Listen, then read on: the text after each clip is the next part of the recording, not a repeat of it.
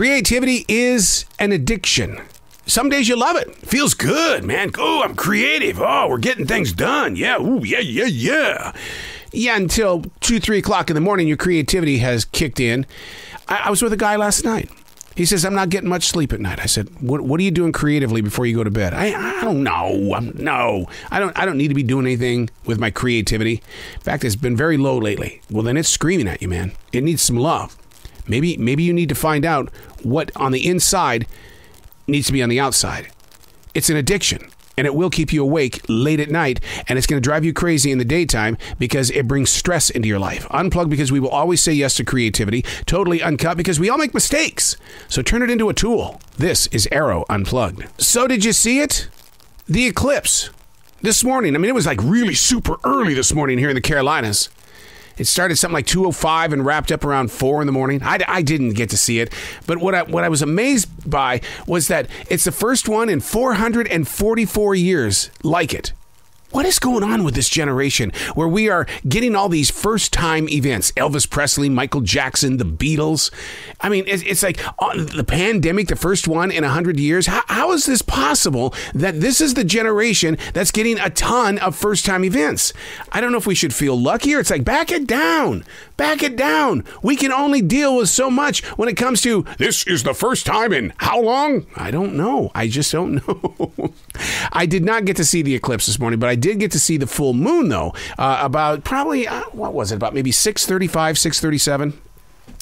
That was good enough for me to see that bright, beautiful moon on such a crisp morning in the Carolinas where it's something like barely 40 degrees. So, I mean, I love a full moon during the fall. It does a lot of amazing things to the imagination. Hey, it's Arroe. This is The Choice. This is what I was writing while the sun was waking up on a brilliant new day. The one thing that's constant in our everyday life is change. Not the change in your pocket, but the change in your heart. And man, when it sinks into your reality, all of a sudden that change becomes extra weight.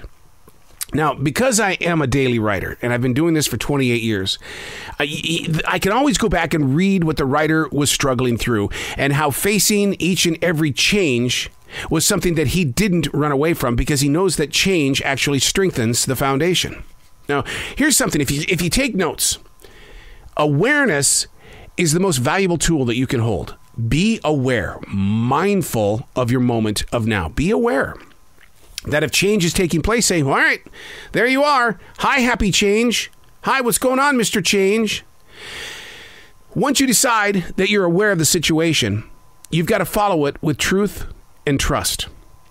No matter where you look today, every business on this planet spends the majority of their time and their money trying to enforce change. Everybody wants to enforce change. From grocery stores to movie companies, the music business, everywhere you go, they are trying to enforce change. Not only with employees, but they want you, the consumer. They want you to change. You do need that new iPhone. Oh, yes, you do need it. Oh, yes, you do. Learning how to take note of its impact on this path is vital because in all things that become, it's delivered to each and every one of us by way of particles.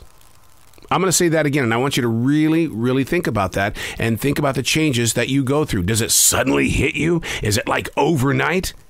I don't think so.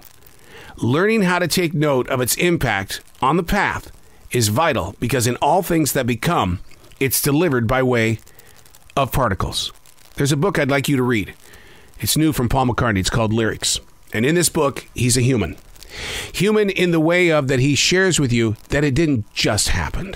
That it was very difficult to do what it is that the Beatles did and what he continues to do as a singer-songwriter. It doesn't just happen. It comes to you in particles. Now, sadly, such a thought brings up so many halfway there memories. You only get so far and then poof, you're hit by changes. More changes again and again. And it causes the heart to stumble by way of having very little faith in why change should work. Wouldn't it be great if change had compassion? Then again, maybe it does. Maybe I'm just blind to it.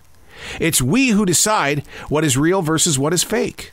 Websites and news headlines are proof of that. Just do me a favor. During these times of change your underwear.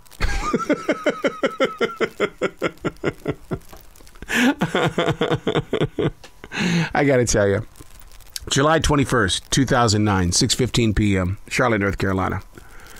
When that doctor said to me that I was having a heart attack, I got to be honest with you. The first thing I thought about was my underwear. Did I change my underwear today? It really was. That meant I wasn't going home. Oh my God, I don't want stinky, dirty undies.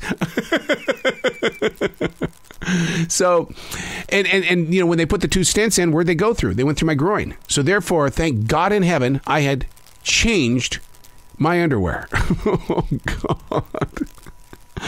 But change is something that I've had to deal with personally as a creative person. And even if you've decided in your life that I'm not creative, I'm just going to go on with life and live it the way that I want to, I'm going to be who I am. You still go through change. It's part of the evolution of you.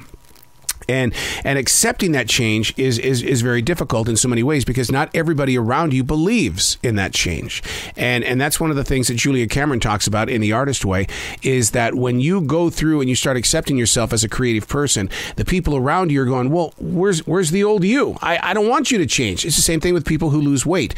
Those that used to eat cookies with you and go out for tacos and all that kind of stuff, they're going, where's my food buddy? No, I'm changing. I'm evolving. I'm losing weight. No, I need the fat you back. No, I've had to deal with that.